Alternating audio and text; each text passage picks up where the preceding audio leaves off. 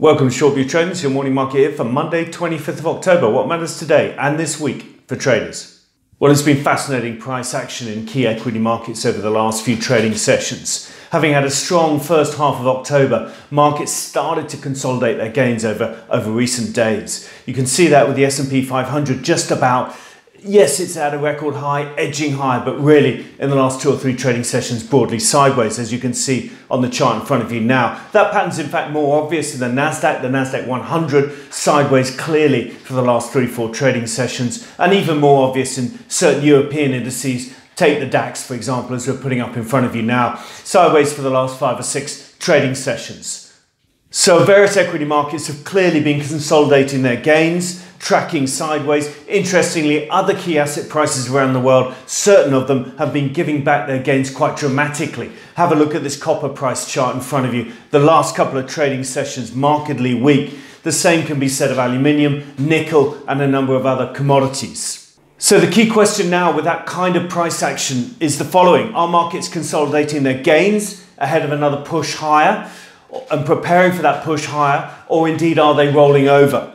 Clearly of encouragement has been the price action over the last few trading sessions as our key risk appetite models have unwound their sell signals, as you can see from the chart in front of you now. Equity markets have traded sideways. In other words, they've held in as there's been a bit of risk aversion across the globe. As you can see with the combined Rag 1 and Rag 2 model in front of you now, the indicator's come off sharply in the past few trading sessions, having been generating a sell at the early stage of last week and during the prior week. So that's encouraging price action from equity markets. Equally, it's earnings season, and earnings in the US often act as an underpinning of equity markets and underpinning of their upside. Having said that, a whole bunch of models remain at troubling levels, particularly volatility models, some technical models and so on. Take a look at this steepness of the VIX curve that we're putting up in front of you now, clearly still on sell. The key question, as I said, is are markets rolling over, or are they simply consolidating their gains ahead of another push higher?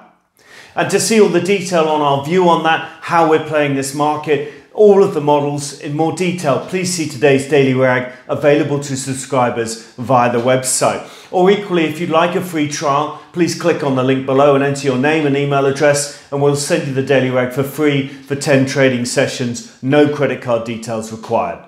So what are we watching today and this week? Well, there's a number of key themes in markets. Most pertinently is the US earnings season, which continues this week with another 200 companies reporting earnings, particularly the big tech stocks, the FANG names, the key FANG names reporting throughout this week. That'll be watched closely.